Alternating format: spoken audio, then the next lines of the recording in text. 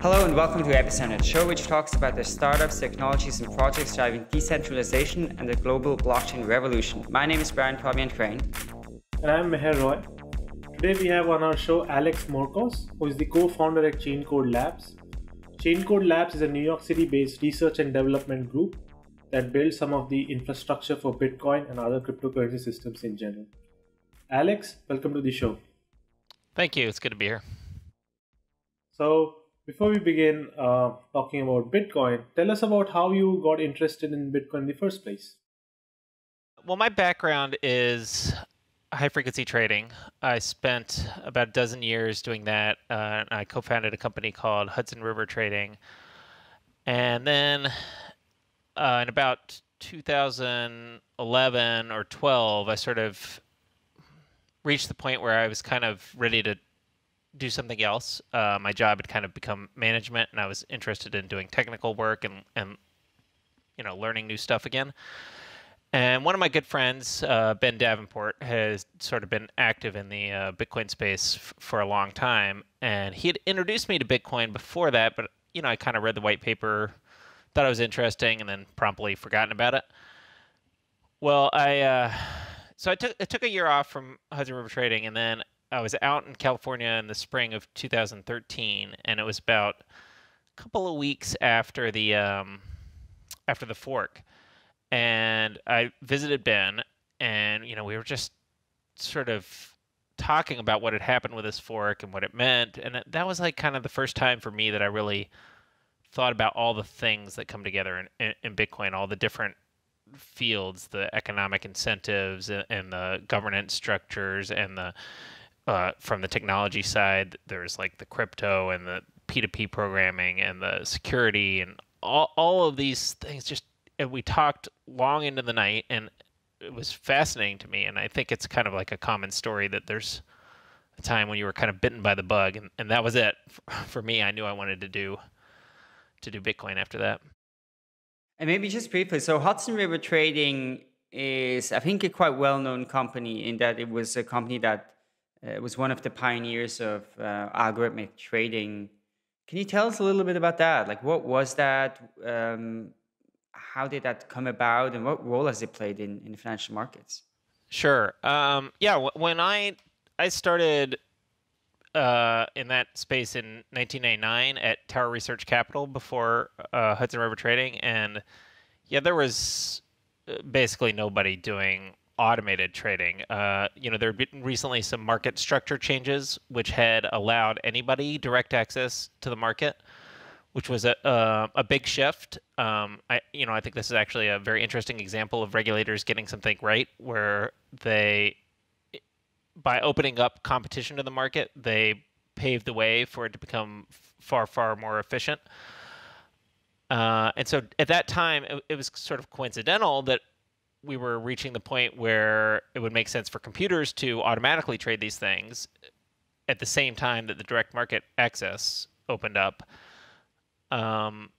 So when we started, we would go to a brokerage that was used to like servicing day traders, which was also big at the time, and would try to explain to them, no, we don't care what your GUI looks like. We don't care about any of that. We just want access to your API, to your backend.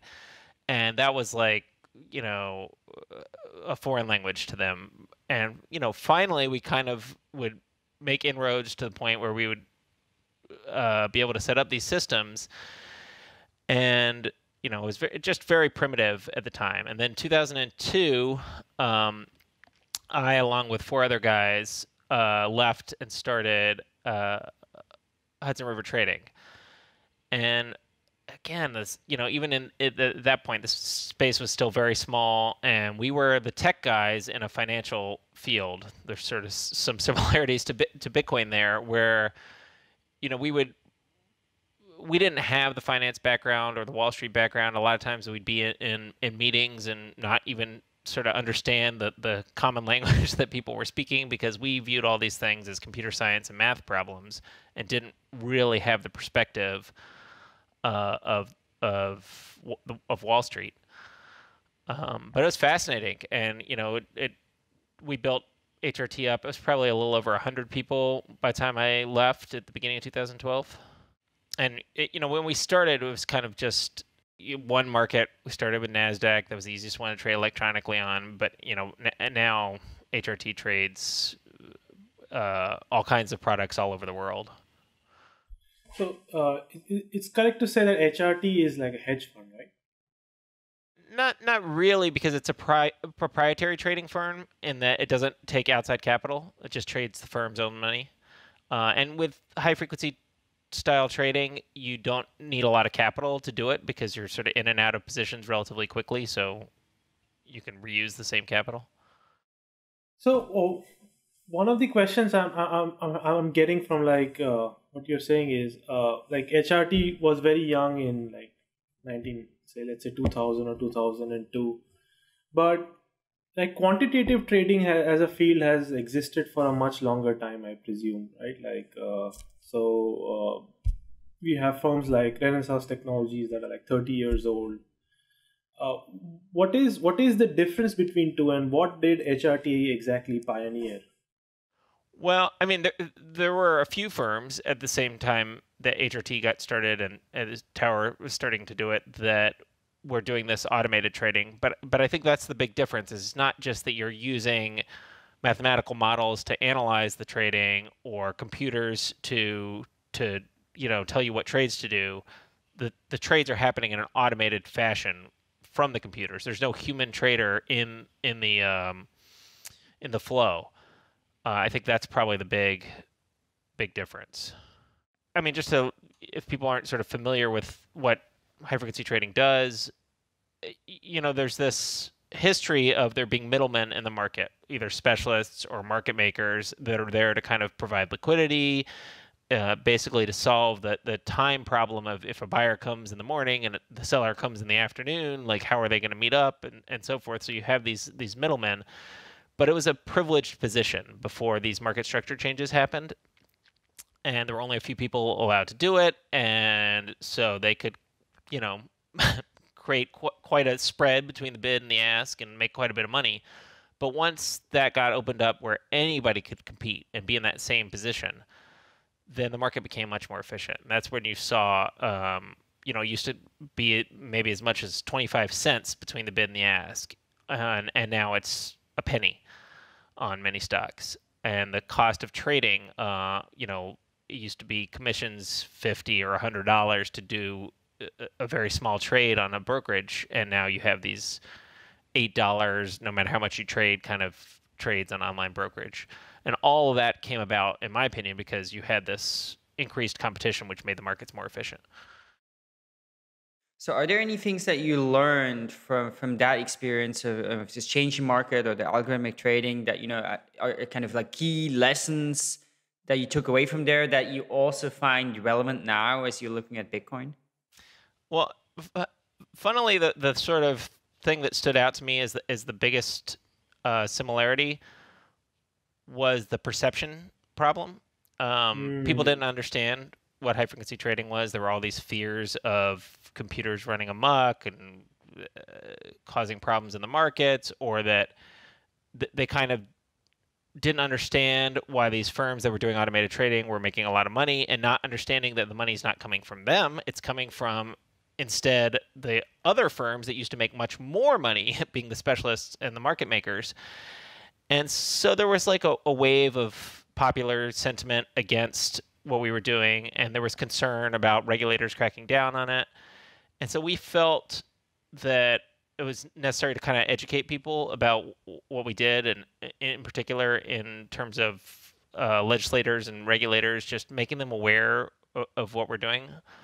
And I feel like that was an effort that went pretty well. But when I first started getting involved in Bitcoin, there was all this news about, people are using it for dark drug markets, or terrorists are going to use it, and so forth and so on. And there was a risk that sort of negative PR would outweigh the potential benefits. People wouldn't see the potential benefits of Bitcoin. And the Bitcoin Foundation, one of the good things they did is they had already sort of started this message of, no, you got to think of Bitcoin as like the next internet. Sure, people can use the internet for nefarious purposes, but no one would argue we shouldn't have the internet, because some people use it inappropriately sometimes. and we should give time for Bitcoin to develop and see all the positive benefits it could bring. And I kind of felt like that was an important effort to help. And so I started doing that among the first things I did in the space, going down and talking to people in Washington. And that ended up resulting in Coin Center. I worked with Balaji Srinivasan from A16Z, and we got Jerry Brito on board to run Coin Center. And I think they're doing a fantastic job carrying on that effort. And so Chaincode Lab, did that come out of this conversation you had with Ben Davenport then? They saying, okay, I want to work on Bitcoin and the best thing I can do is just to start this company focused fully on Bitcoin development? Or what was the origin story of Chaincode Labs? Yeah, so that was March of 2013 that I kind of made the decision I wanted to do something in Bitcoin. It took about another year before we settled, and by we I mean Suhas Devtor, who's also one of my co-partners at Hudson River Trading, who had also left, also decided he was interested in Bitcoin, and the two of us started Chaincode. It took us about a year to get to that point, and we researched a lot of other ideas in the meantime. I think probably the one we focused on first was the idea of building an exchange. We saw the exchanges that were kind of the second round of exchanges that had started in 2013, which were very Silicon Valley tech company based, as opposed to kind of like the prior, Mt. Gox libertarian run by the seat of your pants style exchanges. And we felt that still was kind of missing something, that there was like exchange technology is really quite simple and a solved problem. And so they shouldn't be, in some sense, tech companies, but more financial services companies, because the real problem was the regulatory issues. How do you properly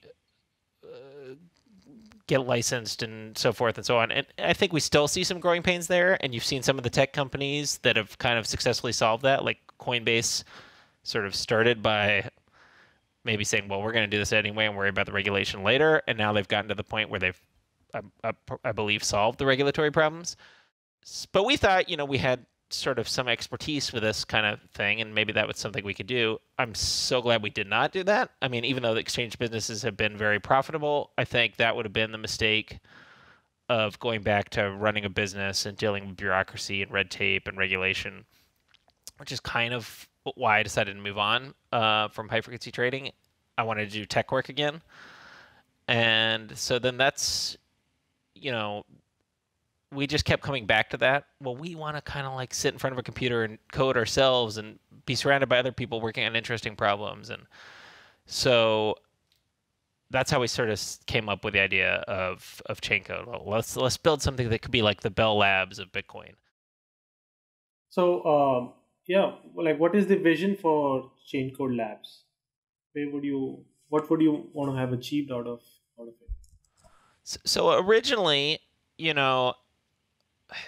we were sort of trying to straddle the line between doing this academic, nonprofit type research and development, and also believing that a lot of the sort of innovation in the space could happen from for-profit companies.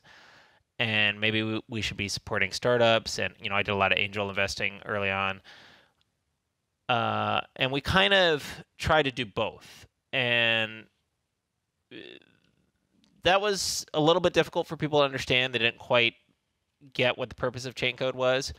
So we still have kept a little bit of this idea of maybe people at Chaincode will spin off a for-profit company if they have something they're really interested in doing. But that's not the Chaincode business model. The Chaincode business model is to have no business model. We're just, in effect, a nonprofit where we're gonna do research. We're gonna, we started by saying, okay, well, what's the best way to do this? Well, we'll start by working on Bitcoin Core. We'll learn the code base, and then we'll, go from there. And we just liked doing that so much. That's what we've spent most of our time doing. We have 4 employees now, and we do a little bit of other stuff. We'd like to do more. We'd like to work on things like Lightning. We'd like to work on some of the sort of cutting edge research in the space. But for the most part, to date, we've spent our time contributing to the Bitcoin Core open source project. And you guys also do this hacker residency program. Can you share a bit about that? Yeah, so I mean that kind of comes back to the idea that we want people that work at Chaincode to work on what they're interested in. Actually, it was before we even quite hired him, but Matt Corallo, you know, we were trying to like see what we could do with him and what was he interested in working on, and he had this idea that he really wanted to kind of like help introduce new developers to Bitcoin and teach them kind of how to think about the space and teach them the Bitcoin Core code base if they wanted to, become contributors. And so he ran the first hacker residency in I think September of last year. And one of the guys that attended that was John Newberry, who we then hired to work at Chaincode afterwards. So that was one very successful outcome of the residency. And then he has sort of carried on the torch, and he wants to sort of, it was his idea to sort of do this new residency this year, or I guess it'll be next year. And this one will sort of be even bigger. It'll have two parts. There's like a 2-week section that's sort of focused on the design philosophies and security implications and so forth, and then a more practical 2 weeks of learning the code base and that kind of stuff. And we'll hopefully get a few more than 4 people this time. Well, we've had a lot of good applications already, so I'm sure we will. So it's been what? It's been 3 years since Chaincode was founded, and yeah. So what has Chaincode worked on in these 3 years, and what do you, according to you, what are the achievements of the company? Well, a lot of what we do is just sort of work on whatever projects need to be done in Bitcoin Core, and the biggest thing that always needs to be done is kind of review and testing of other people's work. So that's where we spend most of our time. Some of the big projects people at Chaincode have done.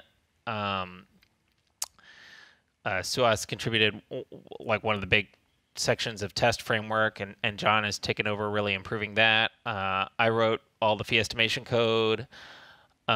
We did the pruning implementation that was based off someone else's work that they had started. I mean, there's just a few things like that had tended to be projects that we've spearheaded. And now, of course, that we have Matt on board.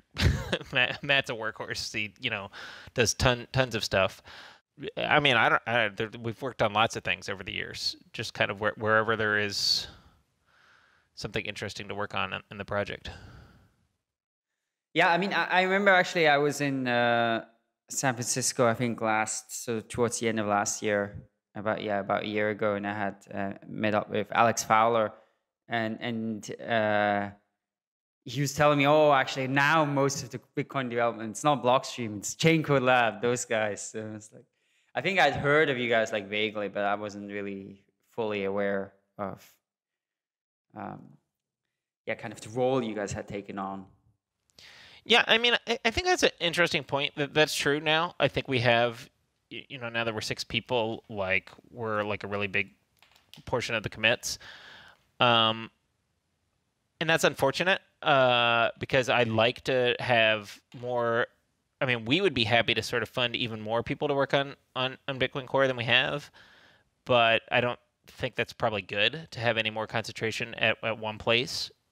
So I think that's something that still needs to be improved, is to like what the model is for funding development. And there are advantages to having a few people in one place as opposed to just everybody being remote, but it shouldn't just be one place. It should be several places that are kind of like centers of, in addition to kind of individual developers from various companies. So I think we've made a lot of progress. I mean, we've seen more and more some of the industry companies funding a developer to work on Bitcoin Core. We had a meetup this past September in San Francisco, and there were 24 really active regular contributors to Bitcoin Core, which is, compared to a couple of years ago, 3 times as many or something, which I think is great. But we could still we're still finding our way as to what the right way to keep that sustained in the future is. So talking about Bitcoin, if you look at a more higher level perspective.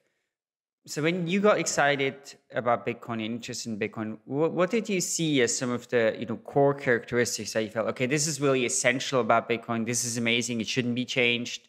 And maybe what are some of the other things that you feel, okay, those are things where Bitcoin can change, evolve, but it will still be that kind of Bitcoin that I'm excited about? Struck me about Bitcoin was this idea that it's your money and that nobody else controls it. And that applies in sort of two ways. That no one can stop you from spending it or paying to anybody you want or so forth. There's like freedom of financial transaction. People commonly call that censorship resistance. And then there's the control of the money itself, like the supply and the inflation rate and that kind of thing. And I think from the standpoint of having a major store of value in the world that isn't a government-controlled currency where these central banks can, if they want to fund some major thing, they can cause massive inflation, which is kind of just a hidden tax. I thought that was very appealing to me, in the same way that sort of gold has that property, but Bitcoin has it in a much more efficient way. You don't have to worry about chipping off a chunk of gold to move it around. So those sort of two properties give what I call financial sovereignty to individuals, and I think that's a necessary shift in the balance of power from where we've come in the recent decades, where there's too much power for the state and sort of like big banks and so forth to control financial transactions. So that's what interests me most about Bitcoin. So then the properties that are important for that, I think, are, everybody says you can't just say decentralization because what does that even mean? But I think what it means is that there's no pressure points that, the fewer pressure points or the lack of a few pressure points where you could exert control is important. So that can apply in a lot of different ways. If mining is too centralized, or if developers have too much control, or if it's, it's too cumbersome to run a full node, so people don't do it themselves, and there's only people tend to use third-party services to use their Bitcoins. All those things would sort of erode these fundamentally important properties. So as for what, particular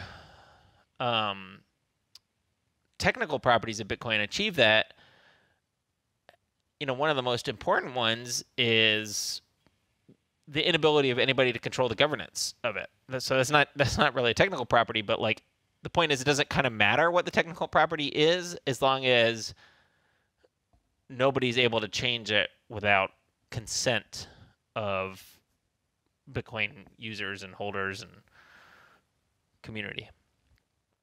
Yeah, I think that's a very interesting point. Yeah, so maybe let's speak about that now, because I think that is a topic that has been so burning, right, in the last time. And I think there are two perspectives here. One is the one you just mentioned, right? It's a great thing that Bitcoin is so hard to change because it gives people this kind of certainty. Okay, Bitcoin tomorrow is still the kind of Bitcoin that I think it is today, right? And of course that's very valuable if you think about a digital gold thing, right? Because gold endures, gold lasts, right? Gold today is the same kind of thing, basically, that gold was 10,000 years ago. And of course, if Bitcoin is digital gold, well, it being very hard to change is a good thing.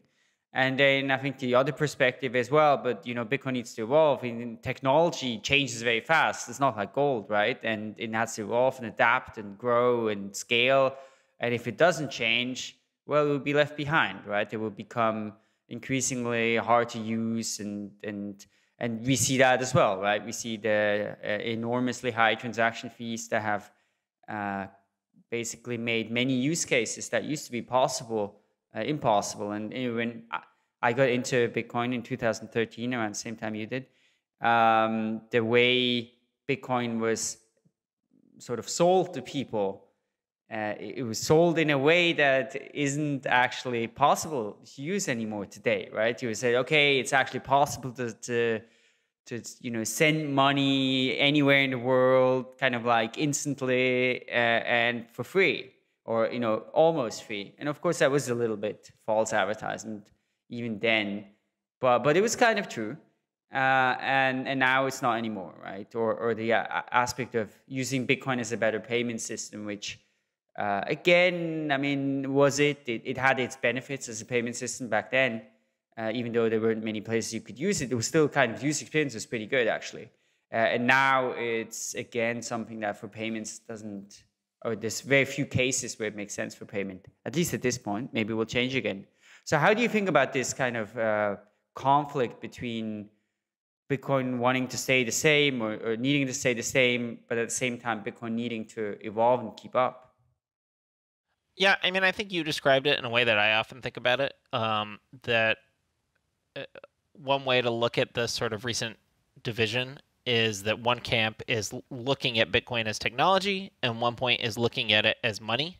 And depending on which view you take, you have sort of certain priorities on where we should focus improving things and what we should focus on protecting. So, I mean, I think it's clear that Bitcoin is both technology and money or store value. So it's more about which do you prioritize first. And in my view, if you lose the properties that can make it a good store of value, you can't ever regain those.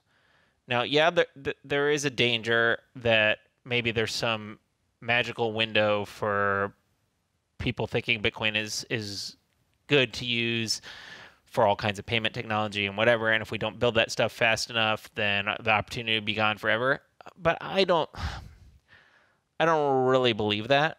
I feel like it's kind of unfortunate that we don't have more time to build this technology where you can have cheap, easy, instant payments. I mean, but one thing you said is right. I mean, that was kind of false advertising even at the time. Even if fees are low and every transaction makes it in the first block, people were thinking about payments as, oh, I received the unconfirmed transaction. That's my payment. That was never a good way to look at a Bitcoin payment, regardless of anybody changing or not changing the system. It would be nice if we did have technology that worked like that. And I think we need to spend a lot of effort trying to build that. I don't know. Does that answer your question, or did I? Yeah, no, I think it does. But maybe with governance. So do you think what would if we talk now about the block size increase? Do you think the implications of that are like there could never be a block size increase because that is something that's like too big of a change and that would threaten that store value property? Or do you think or what would have to be the process where you say like, okay, now it is okay to make that change because there's kind of sufficient or like the store value property would not be threatened? Like what would have to be true for that? So I mean, my personal view is it'd be better if we do have block size increases. There's a pretty good argument to be made that they're necessary sooner rather than later, at least to some degree, because we don't have these other technologies yet. On the other hand, I think if you had big enough blocks that they kind of weren't full now, then you would never develop all these other technologies, and that would be a big mistake. So it's possible that we're kind of in a sweet spot now where you do have this incentive to work on other technologies because blocks are kind of getting crowded, but they're not so crowded that fees go through the roof. I mean, I know we've seen some really high fees recently, but we've also lost half or more of the hash power to another chain. I think when we've got all the hash power, fees are kind of under control-ish. And to some extent, we have this nice graduated scaling going on right now with SegWit adoption, whereas as more transaction supply happens, there will be more incentive for people to adopt SegWit, and fees will kind of find the right balance. But that's going to run out at some point. I think we need to be sort of pursuing both avenues. We need to be thinking about how could we get to the point where we have an additional capacity increase, maybe via hard fork, and also how can we build these other layer solutions on top, and how can we incentivize people to work on those. But to me, no matter how important I thought a block size increase would be, the cost of sort of forcing it through against significant opposition would outweigh any benefit. So I might like to have one. I might like to have one soon, but only if we can get consensus around it. And I just don't know. I mean, I don't know any more than you do whether that's going to be possible or not. Right. I mean, I always kind of felt that there was this weird position many people had, which was like, okay, block size increase would be good, but I'm against it because some other people are against it. And then you have this like weird sort of equilibrium. So I find it hard to see how that block size increase could then happen, because there's no real process to get to like consensus or agreement, right? You can't even measure it properly. So as long as people are loud enough and protest enough. Well, but I don't think we should fall into the mistake of saying that, come on, we've been trying to do this for 2 or 3 years and it hasn't worked. How are we going to get consent now? That's not true. When we started trying to have these hard fork proposals, they were for 20 megabytes, 20 times increases, not doubling. And, finally, only this year do we have a proposal that was just for doubling, but it was still on a very aggressive time frame within 6 months. And it still was, we're doing this whether you like it or not. We're not going to try and build consent for it. So we haven't really seen anybody try to do this in what I would call the right way, where you have a conservative proposal that with a long time to roll it out and people to adopt the new technology, and that's conditioned on building consent. I think people are much more likely to consent to something if they're asked and are told, you know what, if we don't get consent for this, we're not going to keep pushing it. I mean, you can't say, well, if you guys don't consent for this, then we'll have no choice to push a different one through, because you got to stop doing that. And that's what we've been doing for 2 years now. And I think one of the things a few of us have been saying is that is making it harder, because you're instead conditioning people to get their defenses up, to say, no, we have to preserve this inviolate nature of Bitcoin where you can't change it against our will. So, I mean, I actually think that now is not the time to talk about block size increases. The fork is still scheduled for like 2 days from now or 3 days from now, right? I mean, we haven't even gotten to when it was supposed to happen yet. So we need to let like emotions cool down a little bit. We need to let people sort of hopefully come to the conclusion that no one is going to try XT number 5 or whatever, the next push through a hard fork is. And I think if that happens, then maybe the community will become more willing to talk about a voluntary block size increase. But I don't know. This is just my opinion. Well, like, what do I know? How would you do a voluntary block size increase? Would you make it say it only activates if there's like 80% support from miners, or how would you make sure that it's got to be it's more of a social problem than a technical activation parameter problem. I think you have to put a proposal out there, and you have to leave it out there, and you have to wait and see if it gets support. And I think people have to individually come to the conclusion of, okay, well, this might not be exactly what I want, but it's good enough for me, or I'm willing to consent to it, or I guess I'm willing to go along with it if everybody else does. But that kind of process doesn't happen if people feel like there's a clock ticking, or that they're not given a choice because it's going to happen anyway, and we just kind of hope you come along with it. I mean, I don't know. Nobody knows how this should work, right? Like Bitcoin governance is an entirely new kind of thing. But I think there's a few of us that have been saying that this is the way that we should try to do things like this for a long time. And that way has worked for non-contentious changes, right? Maybe it's a bit different for something that's got a bit of history to it now. It's got some baggage. But it's certainly worth trying. We shouldn't all give up and be like, we're never going to get a hard fork because it hasn't worked before. No one's even tried to do it right. Okay. Yeah, I mean, I think one of the problems with this is probably that there's so much toxicity and hostility has been created that I don't think people believe that this is possible. And maybe you're right? Maybe it just takes somebody who has a lot of political ability, right? Is kind of a good diplomat and has, sort of neutral and untarnished I and don't balanced think so. position. I think you're going back down the road of like there should be a leader that people follow into thinking this is a good idea or something. I don't think that's right. I think we just need a kind of little time of peace and time of like not fighting over this, and maybe we have somewhere over in the corner a proposal written down on the piece of paper. Or maybe a few people keep coming back to it and looking at it again, and maybe this wouldn't be so bad, and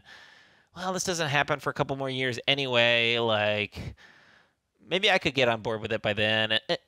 And maybe 6 months later or a year later there's a different thing, but not if somebody's like constantly like oh, come on guys, we got to do it, this is our last chance, if we don't do it this time. No, that's just not the right way to get people to do something. I mean, that's just my opinion.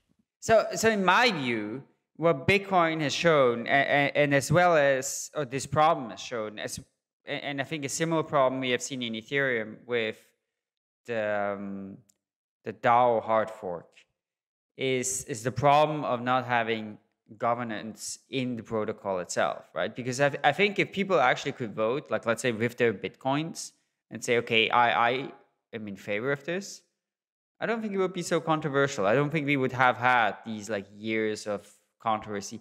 Now, of course, it's very hard to do this in Bitcoin now because that in itself would be a gigantic change. It would be controversial and the parameters in there. But I do think it shows very clearly the massive advantage protocols will have that are building this and will have this in the future. Do you see that the same way? Yeah, I mean, I feel like that's an interesting idea because it kind of helps solve the problem of how do you actually measure this support, which right now is difficult to do. I mean, you look a month ago, you had one set of people arguing they have overwhelming support and the other set of people arguing they have overwhelming support. Like, how can there be such a lack of clear evidence that you could have people arguing overwhelming support on opposite sides? And if you had more sort of hard evidence measurements like that could be beneficial, but it just doesn't seem really practical to me. Who's going to drag their keys out of cold storage to vote on some proposal they don't really care about or something? I don't know. So maybe you would only get the 5% that really opposed it vote and the 5% that really wanted it vote, and it would look like 50-50. And what would that mean to you? I don't know. You don't know what the other 90% think. But I don't know that we have to answer that question right now. I think that we've had a referendum with 2x. We had basically the market in a bunch of different ways. We had these public meetups, we had sort of online, Reddit and Twitter and all kinds of social media sentiment. We had the futures market, we had like the evidence from people running full nodes. You had this referendum that came down pretty clearly on the no 2x side. So clearly that they called off the fork, which I think was the right decision. It might have been even a little bit more clear if you'd had the fork and it had decided in the market, but I think that maybe it wasn't worth the damage it would have caused to everybody. So what is that referendum for? I think it's for two things. One is that we should be conservative about block size increases, that like erring on the side of small blocks is a good idea for preserving these sort of decentralization properties and working on scaling off-chain. That's not saying no block size increases, just saying be conservative about it. And the second thing is that you need consent for changes. So that's an important precedent in both aspects, but neither one of those preclude a block size hard fork. You just need consent for it. It needs to be conservative. I think that's entirely possible. That could still happen. But, I think if there's people screaming from the rooftops, we have to do it right now, that's not learning the lesson. So today, I think what we are seeing is that many Bitcoin companies that have built businesses, right, on the premise of Bitcoin being able to support many users on chain or maybe off chain too, right? But the off chain, as you pointed out, isn't here yet, and so I think they are struggling tremendously, right? And also feel like they have no voice in this process, or that like core developers basically like don't care about them. Do you think that's a correct assessment? Do you see this problem, and what do you think some of the effects of that could be? Okay, yeah. So I guess I got quite a few issues with that. First of all, I don't think it's whether core developers care about their problem or not that matters. I mean, first of all, I think core developers do care what these businesses think, but that's not really relevant. What's relevant is whether the community at large feels like the needs of these businesses should be like the driving force behind change, and these businesses feel like they'd do better if we had this change, we should consent to it. It's not core developers that didn't let this 2x fork happen. It's the wider community. And I think what core developers have been good at is reading that sentiment from the community, reading that like this cypherpunk libertarian sort of backbone of Bitcoin is where a lot of the real support comes from, and that's kind of the culture that people want to keep building. So I'd also question whether or not it's true that these businesses are doing poorly. I mean, yeah, they've got problems because the underlying protocol that they're building it on isn't just plug and play, and every transaction you want to dump on there is cheap and easy. But for the most part, a lot of these businesses are doing pretty well now. I mean, we've all seen the numbers of how many new signups Coinbase gets. We've seen the valuations that some of these exchanges are getting. So maybe they're like a little panicked because they've got tech problems to deal with. But we're building this on a brand new, not only a brand new technology, but a brand new field of research that didn't even exist 10 years ago.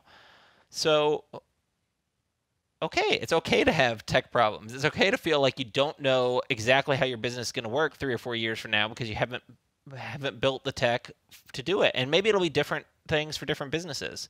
But I don't kind of feel like the sky is falling in right now. I think there's the other thing, you didn't mention this, but the other thing that people say is, oh, well, Bitcoin's going to lose to Bitcoin Cash, or Bitcoin's going to lose to Ethereum.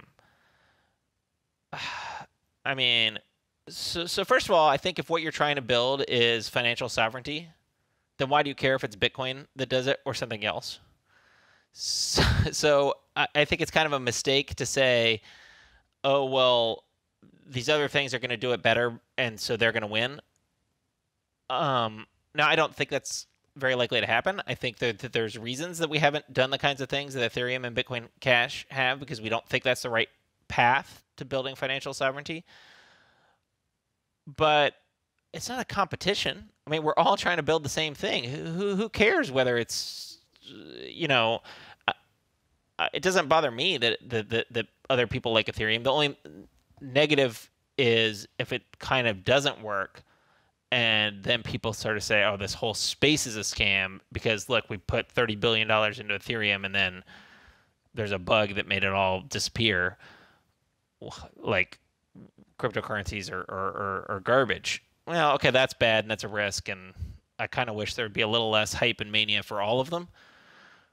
But, sometimes I think businesses sort of think of it as a threat. Well, we're going to switch to Bitcoin Cash or we're going to switch to Ethereum because we can't build our business on Bitcoin anymore.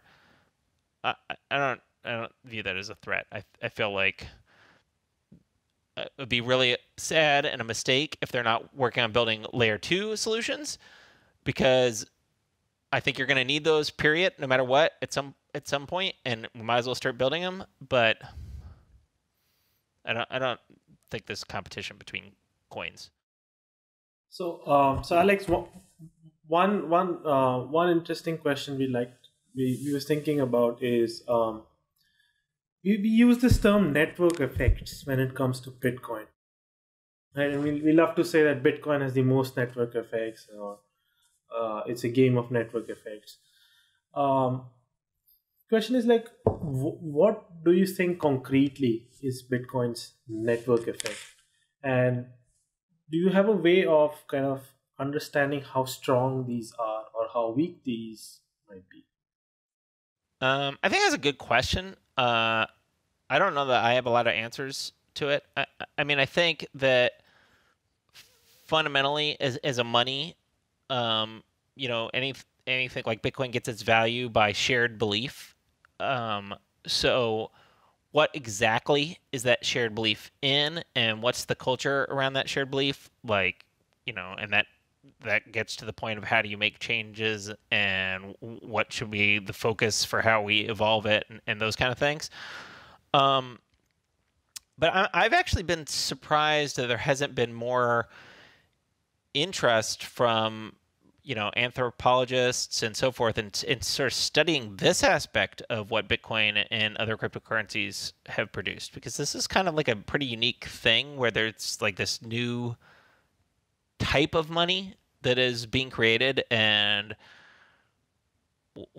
what exactly is giving it value, and maybe it's still too small to really have attracted the attention of people, but I think that's a really interesting question. One thing that I think is unique to Bitcoin amongst all these cryptocurrencies is there's this issue of digital scarcity, and gold is scarce because there's only so much gold, but a copy of Bitcoin is no different than Bitcoin itself, Bitcoin Cash or Litecoin or et cetera, et cetera, et cetera.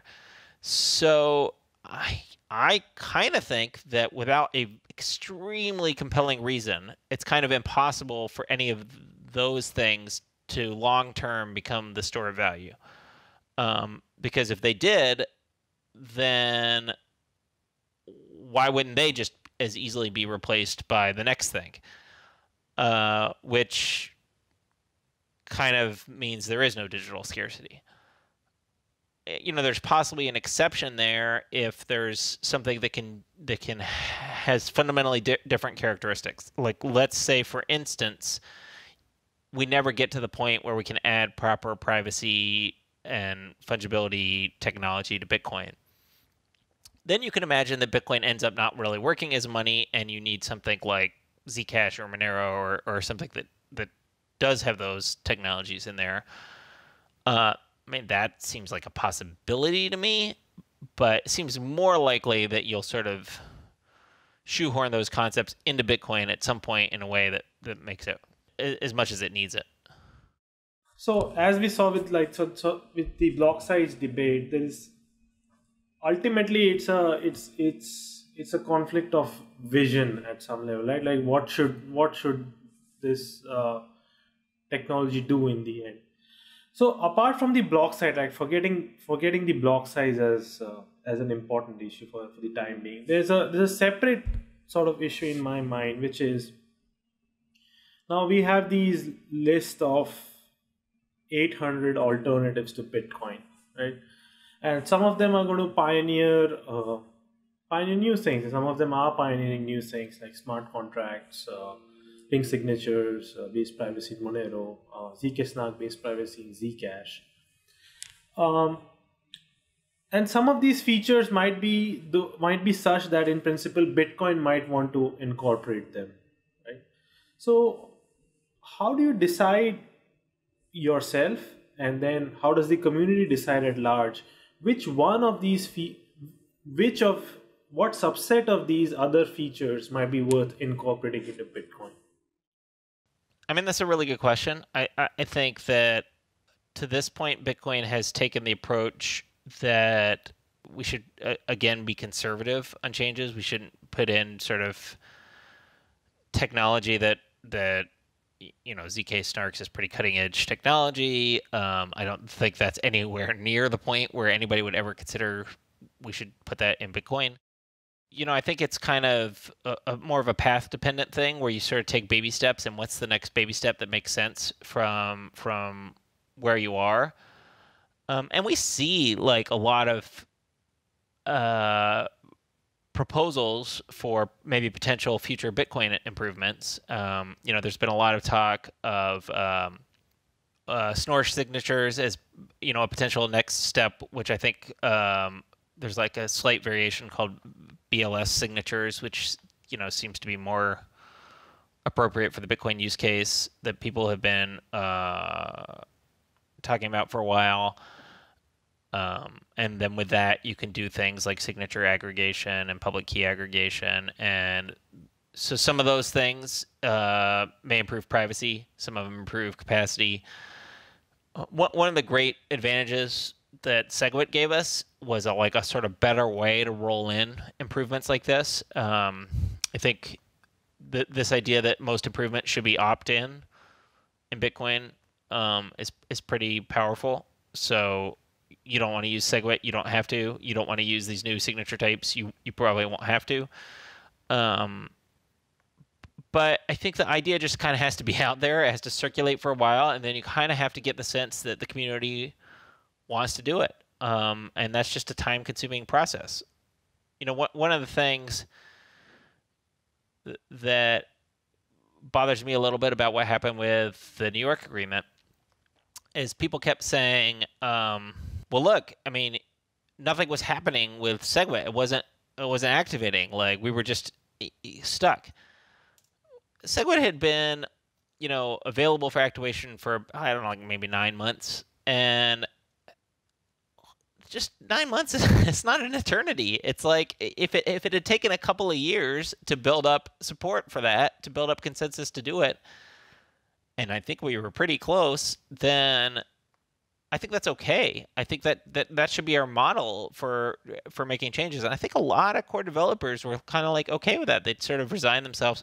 Well, that kind of sucks that we spent all this work doing SegWit, and now we're not really sure if or when it'll get activated. But it's not going to stop us from like moving forward with other things. I mean, it kind of is delaying these types of improvements that you want to build on SegWit, but that's okay. So I think that should be the approach for all of this stuff. Like the whole marathon, not a sprint idea. Yeah, no, that makes sense. Now, speaking about layer 2, right? So you mentioned this, how this is the key thing, right? It's absolutely needed at this point for Bitcoin to be useful for many things, even the store value use case, right? At some point, at some transaction fee level, that gets damaged as well. Maybe we're not quite there yet, but not so far away. Now, first of all, what do you think of Lightning? What timeline do you expect? And do you think, like, what kind of use cases will it really be good for? Because one of the issues I see with Lightning, for example, is that, well, if it costs you $20 or $30 or $50 to open a channel, $50 to close it, many of these use cases that people used to speak about for Lightning, they aren't really feasible anymore either. So what do you see as the role Lightning can play, the timeline, and maybe what other layer 2 technologies do you think are really needed and promising? Well, yeah, let me just sort of like talk about that second part first. I think that sometimes people make the mistake of just saying, okay, well, Lightning is the layer 2 solution. And I definitely wouldn't look at it that way. To the extent that Bitcoin is an experiment and we're still learning how it works, Lightning is like an alpha experiment. Like we have no idea how this might work or if it has any chance of working. And I think it'll be great that we're getting close to being able to start finding that out. So it is important, I think, that we not view that as the one end all be all solution for layer 2, and we should work on other models. And I think there's a lot of different other models that, there might be one model that works for exchanges to settle amongst themselves, and another model that works for payment processors, and et cetera. So I don't know that there's going to be a one size fits all solution. That said, I think Lightning is really promising, and I'm sort of really interested to see how it plays out. I think it'll take some time. It'll take some time to see how people adopt it. It's going to take some time to see if it has as light a touch on the regulatory side as everybody's kind of hoping it will. You mentioned the cost to open and close channels. I mean, it's not clear to me yet whether that. I mean, I think certainly if it becomes really successful, then yeah, that'll eventually become a problem unless we have more on-chain capacity. But maybe that's okay if you open one $10 channel and then that's all you never ever need open ever. These are just questions that we're going to have to find out the answer to in practice. Okay, well, I think we were sort of getting to the end here, but in Bitcoin development, or maybe if you talk specifically about Chaincode Labs, are there some projects that you guys are working on today that really excite you and that you think could have a big impact on Bitcoin down the line?